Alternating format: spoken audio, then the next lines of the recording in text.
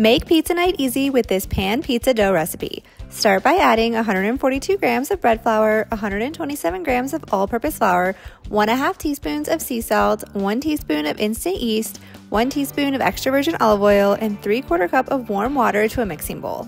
Using your hands, mix together to form a dough.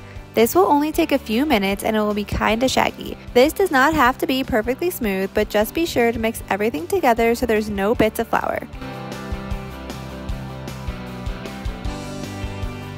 Cover the dough with plastic wrap and let it sit on the counter at room temperature for 24 hours. This will make 2 10-inch pizzas. You can bake them both at once, or you can save half the dough for later. If you're going to save, make sure to store the extra dough in a covered bowl in the fridge for up to 1 week. When you're ready to bake the pizzas, preheat the oven to 500 degrees. Lightly grease 1 or 2 10-inch cast iron skillets with olive oil. Divide the dough in half, and you can just eyeball this. Place each dough in a greased skillet. Lightly press the dough with your fingers to stretch the dough to fit the skillet. Top each pizza with a 1/4 cup of marinara sauce and 3/4 cup of mozzarella cheese. Feel free to add any other toppings you like, such as Italian sausage, pepperoni, mushrooms, and veggies.